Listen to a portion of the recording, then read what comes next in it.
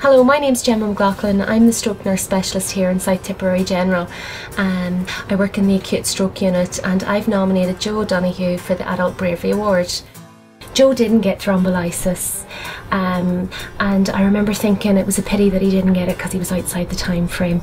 And I just nominated Joe for this award because Joe didn't have the services, but Joe had an awful lot of determination. I was actually in work when I got a phone call. I think I was in the ambulance coming down from Cork or somewhere. I got a phone call and the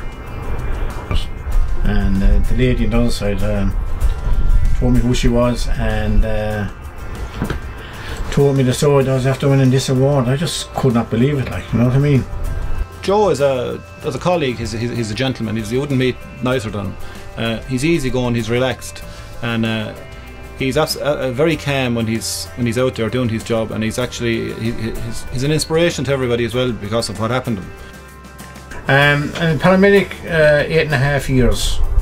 I started in 2004 and I've been stationed between Cashel and Clonmel and Tipperary town ever since.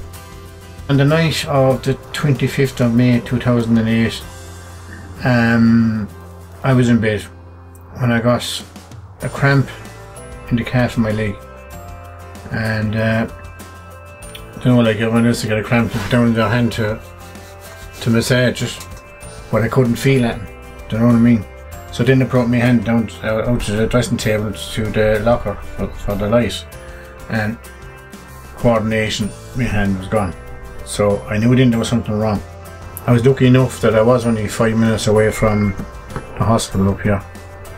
And I was taken into A&E and I was looked after from there. I was taken into CCU where I met Gemma, you know, and they're actually very good now. Every one of them are very good to me.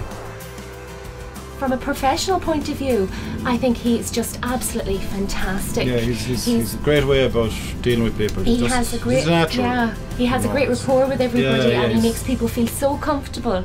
And he's just so caring as well, you know, and understanding.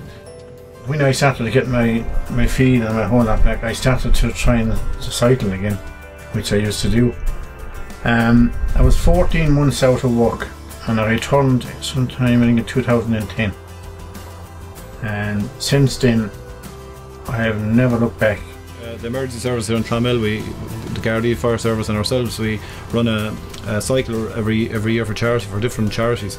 And Joe cycles the full distance. We have short runs, and for the unfit guys and ladies, and we have the full run then. And Joe actually does the full run. Yeah. I mean, he doesn't shy back from anything. And to think, like, he cycled the Ring of Kerry. Yeah, I mean, how many people can do that after a stroke? I couldn't drive it either.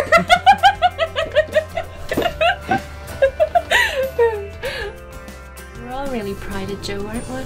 Yeah. I mean, I just think that he's an inspiration for all the stroke patients as well, because he is a champion. He's so brave with everything that he's been through, and he's good fun. And we have great crack at the stroke support meetings, and you know, he's like a breath of fresh air for everybody. One of my colleagues, he came in to see me now. He's minging nicely. He was kind of a strange sense of humour, but he's funny, like. And he walks into me above him. I was above him, there's stroke here, and he says to me, "I got good news for you, Joe." He said. I go, "Yeah, I have, yeah." He said, "I was just talking to the doctor, I brought him the corridor." And I asked him, I said, "Will Joe be able to play the piano when he comes out?" And the doctor said, "Of course, there's no reason why not." "That's good," he said, because he couldn't play it before he went in. You know, that kind of a thing.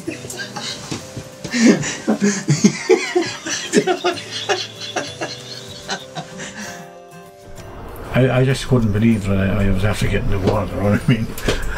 I wouldn't be used to that at all now. You know. You have a call, Joe. Have we called? Yeah. Alright.